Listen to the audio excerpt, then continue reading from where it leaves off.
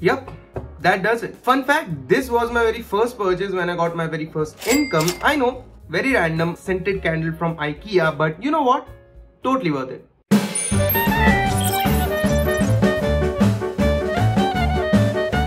Hello everybody. In this video, I'm going to show you guys 5 websites that everyone must know, and the first one being Alternative2.com. Now, there are loads of softwares out there that work totally fine for any job that you want, but the problem is that not everyone can afford those softwares. And I personally believe in the concept of saving money, which I'm pretty sure all of us do. So this particular website will show you all kinds of free alternatives that you can get for paid software. So this is the software. Note this, I've linked all of the softwares in the description. You can go right ahead. Now, all you have to do is click on the search bar and search for any paid software so you can get the alternatives. Let's go ahead with Photoshop. Click on it, and then you'll get the results of all the alternatives. First one is GIMP, free and open source. Then we have Affinity, but that's paid, so we'll skip that. Then we've got Krita, then Paint.net, Photopea. You get the idea. Now they've also given the ratings, that is the likes from all the people that have seen this software. So you can judge better that which software is good for you and go ahead with it. Just click on the software. And they also provide links to the official websites, or if it's an mobile app, they'll give you the link for Google Play or App Store. That was Alternative2, guys. If you still want a more detailed description of what the website provides, what all features it has, then I've created a detailed video for it. The link is in the description or on the top right of your screen right now.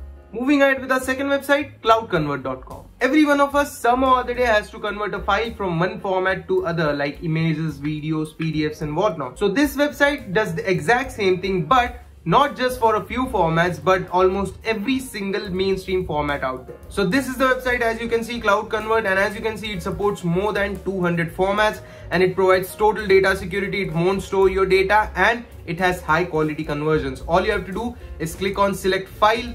I'm going to select this little image that I've got.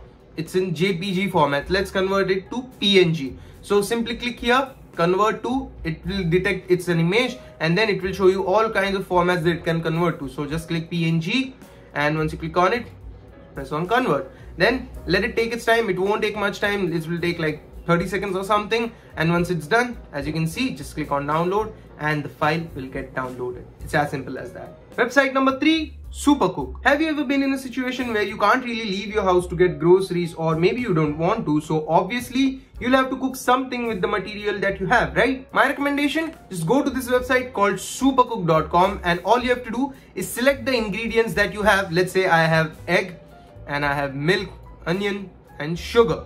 Okay, these are the ingredients that I have, and once you select all the ingredients, it will show you thousands of recipes that you can create or cook with this little material that you have. It will show you how to make homemade flan, hot egg milk and whatnot. Just click on that particular thing and it will show you the ingredients that you need, how many ingredients you need, and you can also view the full recipe. Really useful website, super convenient in emergencies. Website number 4, TOSDR. Terms of service, didn't read. None of us has either the time or the energy to read all the terms and conditions of the websites and applications that we are using. So what we do is we just press agree and go ahead. But this is where we go wrong most of the times, because not every single website provides us the level of data privacy that we expect from the website. So this website, Terms of Service Didn't Read, provides a short and sweet summary of the terms of conditions of the major websites or applications that we use.